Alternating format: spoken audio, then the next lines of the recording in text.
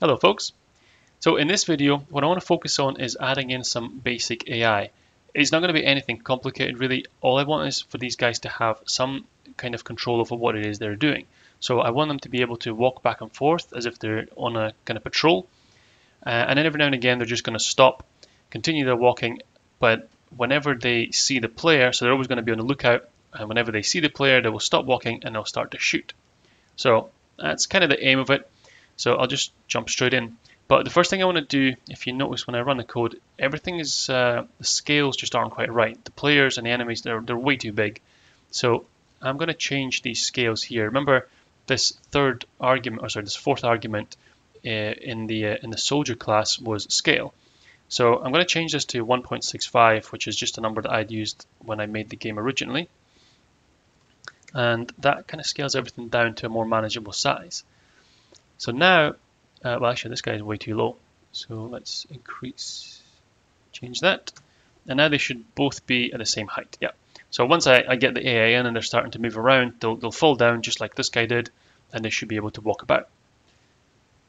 So to do this, if you remember, if I go all the way back up, I know this code is getting very long now. I've got my soldier class. And within the soldier class, the way I've built it is that the player as well as the enemies are all controlled from here. So I don't want to create any additional classes to separate the two because there's so many common features that they share. So what I will do instead is create another method within the soldier class, which is going to control the AI. So that's just going to be a method called AI. So if I scroll down here, I've got my shoot method. So just underneath here, I'll define this new method. So I'll say define AI. It doesn't need any arguments because essentially all that's going to be in here is just some logic checks. So I'm going to be doing a bunch of if statements just to check for certain conditions. And then from that, I will call the other methods within this class because most of the work is already done. For example, I already have a move method and I already have a shoot method. So really all I need to be doing here is just calling those methods. I don't need to add in any duplicated code to move these guys around or to get them to shoot. I just need to call these out whenever they need to. So the first thing I want to do to build this up in stages is just to get them to walk back and forth. So for that, I just want to do a quick check, first of all, that they're actually alive. I don't want them to just be sliding back and forth once they've been killed. So let's say if self.alive and player.alive, basically if those conditions are both true, then carry on and look for the next check. So the next check is basically walking left and right. The way the player moves, if we go back down to the main game loop, I take key inputs. So here I'm looking for the A and the D key being pressed. And so when either of those is pressed, I'm changing either a moving left or a moving right variable to true. And these are sort of my triggers, which I then feed into the move method. And that's what moves the player left and right. So I don't have that kind of input for the computer players. That means they have to generate those themselves. Well, when these are initially generated, or when these are initially created, within my init method, I have a self.direction variable. So this kind of starts off and basically says that every soldier, whenever they're created, starts off with this direction being set to 1, and that means that they're facing the right-hand side. I could randomize that. Instead, I could make it either -1 or 1. But in this case, I'm just going to keep it simple, just going to keep them all exactly the same. So that means that I can add a check here. I can say if self.direction equals 1, that means that if they're facing the right-hand side, well, that means that that's the way they're moving. So I can set that variable moving right, or in this case, I'll call it AI underscore moving right. I can set that to true. And if direction is not 1, well, that means that this must be false. So I'll change that to false. I'm not sure why I've added a colon there. So that's the moving right variable taken care of. Well, the moving left variable is always just going to be the opposite, right? You can't walk in both directions at once. So let's say AI moving left, because remember, I need both of these variables to feed them into the method. Well, this is just always going to be the opposite, so I need to say equals not AI moving right. So it's just always going to be the inverse. Whenever this is true, this one's going to be false. Whenever this one is false, this will be true. So this way I can avoid having an issue where the AI is trying to walk in both directions and it just gets stuck. So now that I've got these determined, all I need to do is feed them into the move method. So I can just say self.move and then feed in those two arguments, AI underscore moving left, and the second one was AI underscore moving right. And that's it. That's it pretty much created. So this part here hasn't changed. You've already seen this when the player moves around. It's this part that actually handles the logic, and at the moment it's pretty basic logic as it is. But of course, if I run this, nothing happens because I'm not calling this method. Although I've created it, until I call it with one of these instances, the code won't get run. So I can come down into my game loop, and here I've got a section where I'm iterating through the enemies, and I'm updating them, and I'm drawing one to the screen. So I just need to add in here enemy.ai, and if I run this code now, you see straight away they jump down and then they just slide off into the distance and they're gone. And that's because I haven't got any checks for them turning around or anything like that, so they're just away. What I'd like to do here actually as a little demonstration is add player.ai. And I'm not going to press anything on my keyboard, I'm just going to run the code. And you can see straight away the player has also gone away. And now I can change his direction, but he just keeps moving in the direction I faced him in. So that AI method is available to the entire class. So any of the instances can use that AI method. But of course the player is always going to be controlled by whoever's playing the game. So I never want to call that method with the player instance. It's always going to be the enemies that are going to be calling that method. Okay, so it's starting to work. They're just sliding over into the distance. Now the next thing I want to do is make them come back, basically. So I want them to be able to patrol between two distances.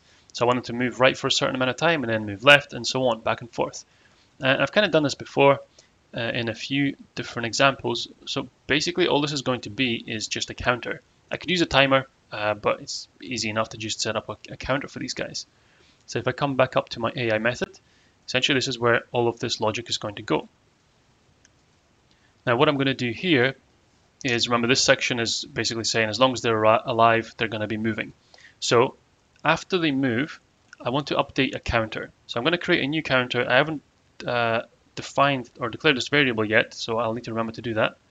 And I'll just call this self.moveCounter. And I will say it's increased by 1. So this move counter is going to start off as 0, and then it's going to gradually increase with each iteration of the game loop. So as the AI moves over to the right, the move counter will increase. So when it reaches a certain value, I want it to flip and move back in the other direction.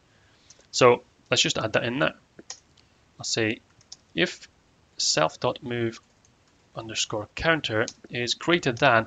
So remember, I've used this tile size variable a couple of times, and again, I've still not actually properly brought this in. But remember, when I introduced the level, the tile size is just going to be the size of an individual tile that makes up the world map.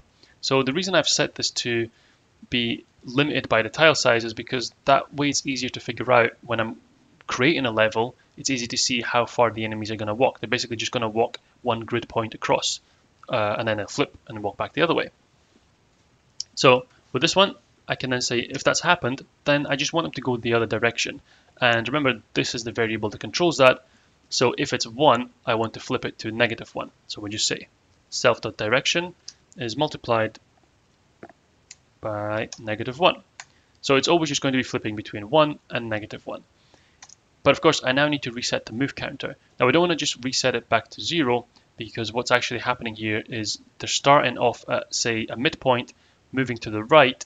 I don't want them to just return back to that midpoint. I want them to go on, like I say, like a patrol. So I want them to go back as far as they've gone to the right. I want them to go all that way back over to the left, and then just keep going back and forth between those 2 points. So I don't actually want to reset the move counter. I want to just do the same thing that I've done with the direction. I want to make it negative. So we say self.move_counter is also multiplied by -1.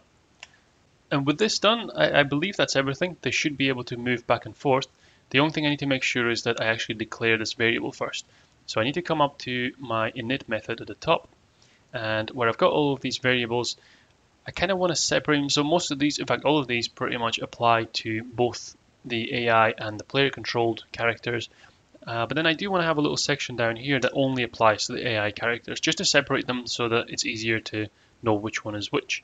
So I'll say create AI specific variables. Actually, I can just get rid of that. So AI specific variables are going to be here. And the only one I've got so far is self.move underscore counter, and I will set this to 0 to begin with, and then I can start counting up the way as soon as the AI starts to move. So now I think I can just run this and it should work. Yeah, there you go. So they're moving back and forth. They seem to be moving quite quickly actually, and at the moment they're basically just sliding. They're not really animating at all because I haven't called that in yet. But you notice if I run this again, you notice the point where they dropped from, they don't return back to that point. So they started kind of up here, but they're moving left and right relative to this point.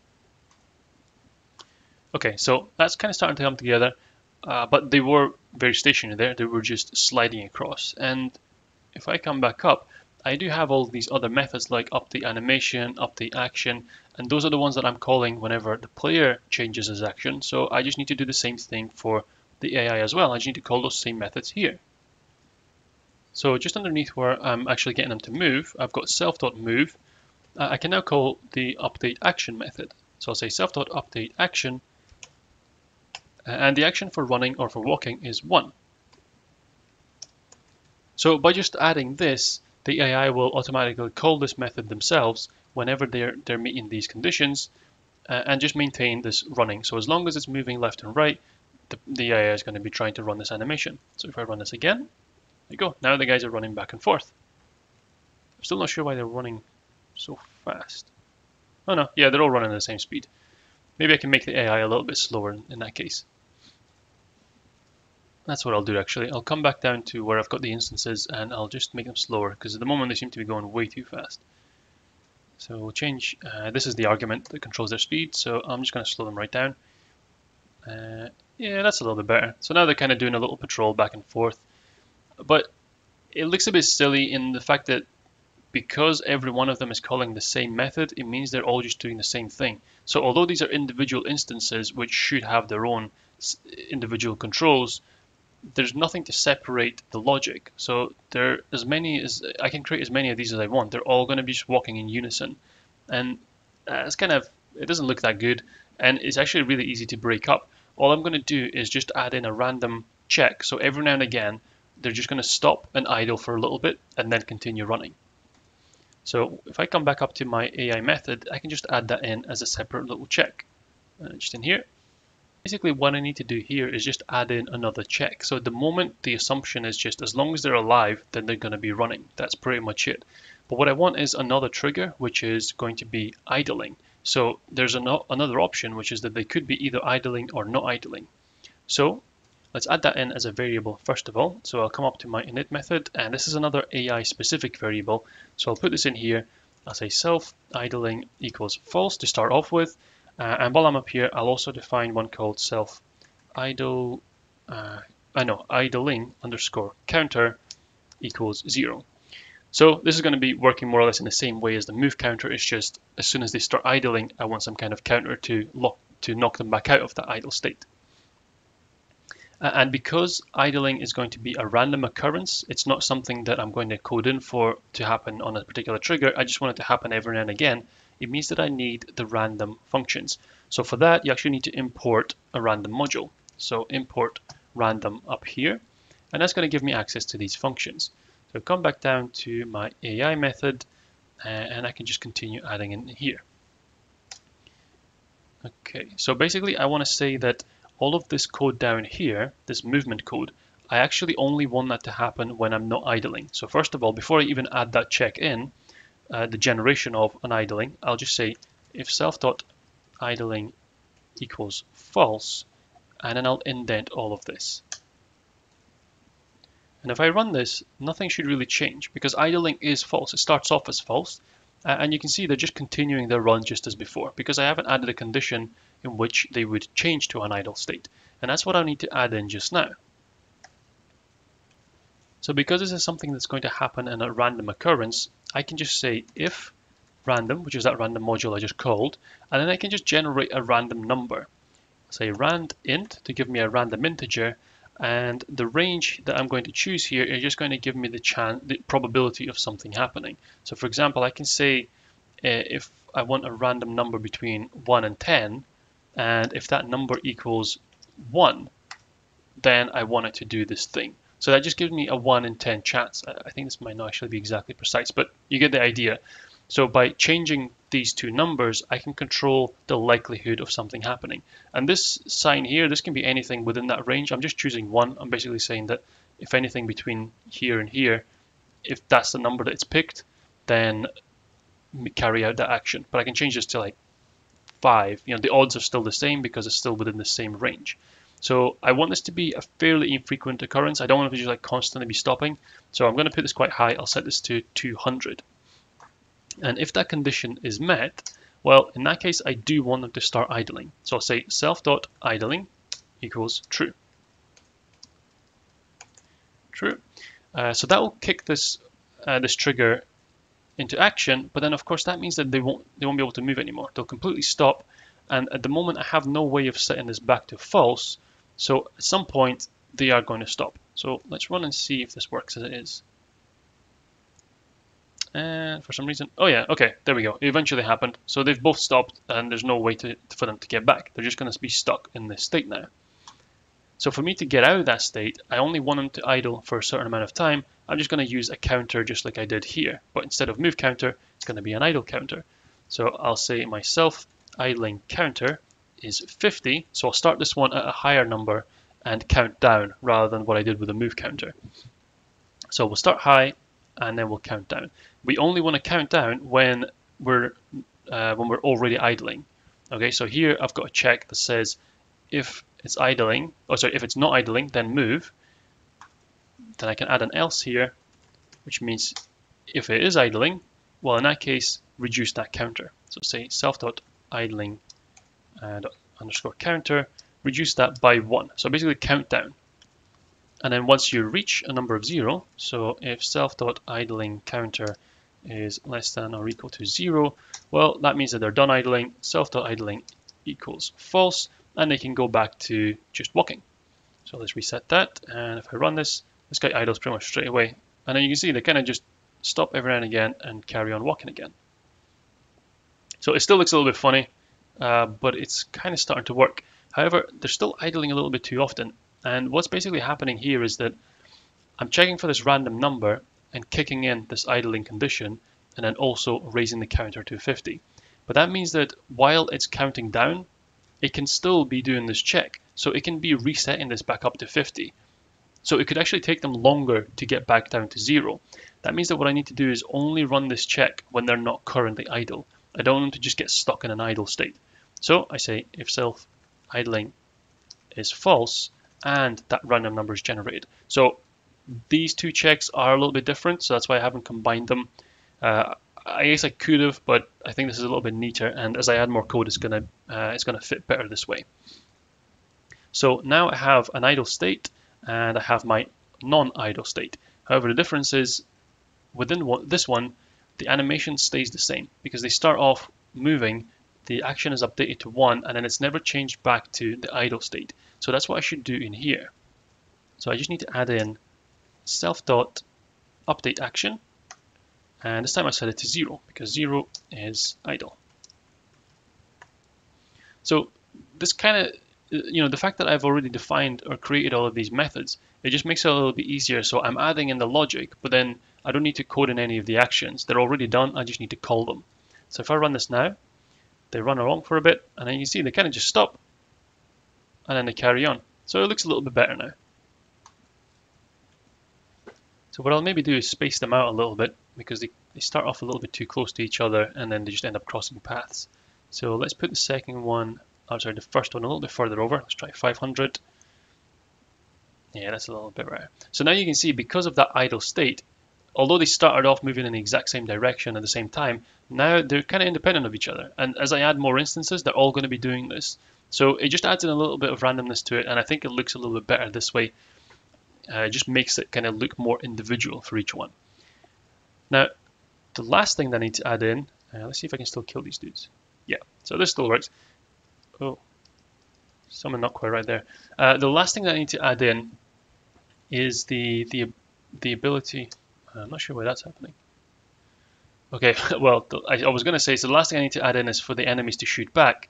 But before I get to that, I need to fix this bug because I seem to be killing myself. I think I know why that is. So when I changed my scale down, yeah, okay. It's just because when I create those bullets, the bullets appear, I'll show you so it makes more sense. If I go up to the shoot method,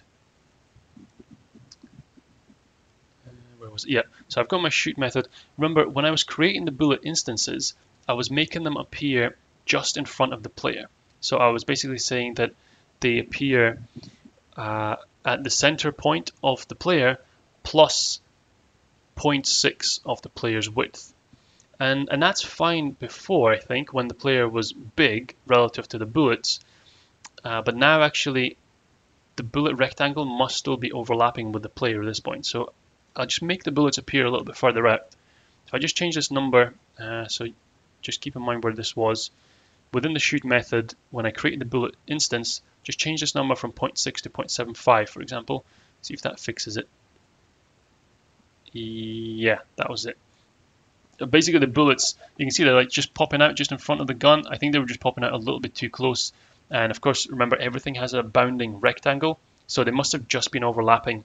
So 0.6 wasn't enough. So it's not really noticeable. I mean, the bullets still do come out in front, so it doesn't really make any difference, and it kind of fixes that bug that I just noticed. Okay, so now that that's fixed, I can add in an extra layer of this AI, which is where they're going to stop and actually shoot the player. So this bit actually took me a little while to figure out. I tried different methods of controlling this. I mean, basically what I wanted to achieve was for the players to have some kind of vision, for the enemies to have some kind of vision so they could look and search for the player. So whenever you came into their line of vision, they would recognize that, they would stop, and they would fire back. So I tried different methods, but the one that I've settled on is the one that I'm going to show you. And I basically just used a rectangle. So remember, rectangle collision is what pretty much most of PyGame is based on when you come to collision. So I just create a rectangle in front of each of the enemies, and I use that as a line of sight. So I'll code it in, and I'll demonstrate by showing the rectangle so you understand what it is I'm saying. So if we say self.vision, again, this is an AI-specific variable. The player doesn't need to have a vision. So we'll say this vision is going to be a rectangle. And to create a rectangle in PyGame, I think I may have done this already, but you just say pygame.rect, and then you feed in the 4 properties of the rectangle, which are its x and y starting coordinates, which in this case are just going to be 0 and 0, and then a width and a height. So the width and the height are going to determine the size of this vision cone. So this essentially is the main variable because this determines how far the enemies can look. So if you increase this, they can see you from further away, decrease it, and they can only see you up when you're very close to them. Now, when I've got this rectangle created, I now need to make sure that I attach it to each of the enemies. So I'll come down to my AI method again, and I'll add it in here somewhere. So basically down here, where I've got this movement section, just underneath where I'm increasing the move counter by 1 because the enemies are moving, I want to make sure that I move the rectangle with them. So I'll just add a little comment to say update AI vision as the enemy moves. And we'll do a check here. So we'll say self.vision, which is that rectangle. And I want to position it always in, well, I want the centers to be aligned. So vision.center equals, it's going to be the same as the center of the enemy. So that's going to be self.rect.center x. But of course, then I want to offset it by the width, or rather half of the width of the rectangle. Because if I leave it as it is, then the rectangle is just going to be in the middle of the enemy, and so he'll only be able to see half of the distance forward, but he'll also be able to see behind himself. So I basically want the whole distance to be in front of him. So we'll say plus, and the width of this rectangle was 150 as I just created it. So I'll just say in here, half of that is 75. And remember, he's always going to be moving either left or right. So I need to make sure that I add in the self.direction variable. That means when he's moving right, this will be a positive value. So my vision rectangle is going to be offset by 75 pixels to the right of the enemy. But when you're moving left, this is going to be a negative value. So the same happens, but it's over to the left-hand side. So that takes care of the x coordinate. And now I just need to give it a y coordinate. Well, I just want them to come out of the enemies, again, midpoint. So let's say center Y. So that updates the rectangle. And to actually be able to visualize all this, I'm going to show the rectangle onto the screen. So I'll just say pygame.draw.rect. And then for here, you just need to feed in a few arguments. The first one is the display window, which is screen, and then a color. So I'm just going to say red, and then we'll say self.vision, which is the name of that rectangle. Now, if I run this code again, if this all works, there you go. You can see all of them have these little rectangles in front of them. And because of the way that I have offset them from the center, wherever they're moving, the rectangle is always pointing out ahead of them. Now you notice that when they stop, the rectangle disappears, but that doesn't really matter. I'd only need to update the rectangle's position when they're moving, because once they've stopped, well, the rectangle isn't moving either. It's still there, so I know that I can do collision checks with it. So now that I've got this vision in front of them, what I wanted to do was that as soon as, say I'm here, as soon as I'm close enough, I wanted that to register as a trigger for them that they can now see the player. So they don't want to keep running, they want to engage the player. So they want to stop and they want to start shooting. Now I've already got all those methods defined, I've got a shoot method, I just need to make sure that I add in a little bit of logic for that. So that can be done right at the top. Now the first check, remember, was my idling check. So if this is happening, then we can idle. But then just after that, I'll say check if the AI is near the player. And because I've got this vision rectangle, this is actually quite an easy check. All I'm doing is a collision check. So I'll say if self.vision, which is that vision rectangle, dot collide rect, so this is rectangular collision, and then the rectangle that I want to look for collision with is the player's rectangle. So we'll say player.rect. So if this happens, if this condition is met, well, I definitely want him to stop running. So the first thing I want to do is change that action. So we'll say stop running and face the player. And that's just done by updating the animation itself, right? So say self.update action, set that to 0, and just add a little comment to say that 0 is idle. So they're going to straight away start idling, and the next thing I want them to do is to shoot the player. So we'll say self.shoot. So that's fine. There is still a little problem that's going to happen here, but I want to run it first just to demonstrate. So you see, as soon as they see me, they start to shoot. But you notice they're still moving. And they're kind of moving in a very funny way because the animation is stopped halfway through and they're continuing to shoot, and it gets stuck. It doesn't know what to do with the animation. So obviously I don't want that. I want them to actually stop walking. And to do that, I just add an else here. Basically wrap all of this. Sorry, I did that a bit too quickly. I'll undo all this. So I had my sections for if I'm looking for an idle check, then I've got if I'm checking for collision with that vision rectangle. So that basically means that if the AI doesn't see the player, then we can do all of these other checks. So all of this stuff underneath for movement and idle counter and all that kind of stuff, just indent all of that within this else statement. So that section up there is kind of separate to everything. This is basically just looking for an idle check. But this here is all the kind of important stuff. The start bit saying, does the enemy see the player? And if not, well, that's fine. Just continue with the patrol as before. So if I run this code again, it should fix that problem. There you go. As soon as they see me, they stop what they're doing and they just start shooting. Now eventually they're going to run out of bullets because these guys do have a fixed number of ammo. And I should, there we go, and now I've died as well. So I can just hide that rectangle. Now I was only really showing it to demonstrate what was going on, so I'll get rid of this line down here. That's pygame.drawRect. If I run this again, it's going to be a bit more natural. So there's no rectangle here, but you can see they're running around, and then as soon as they see me, they start to shoot. So it's kind of a bit more logical. And I mean, it's not perfect. There are still a couple of little bugs in here, I'm sure, but it is kind of a basic AI, and it's doing what I want it to do. So these guys are running around looking for the enemy, or well, in their sense, the enemy, but they're looking for the player. And as soon as they see me, they start to shoot. They stop what they're doing, they start to shoot. And you notice now the player's dead, so they're just standing there idle. They're not patrolling anymore, and that's because of these other checks that I've added in there. And that's pretty much it. That covers the basic AI that I wanted to add in this. So if you found that useful, then please do leave a like. And if you want to stay up to date with these, then feel free to subscribe. Thanks for watching.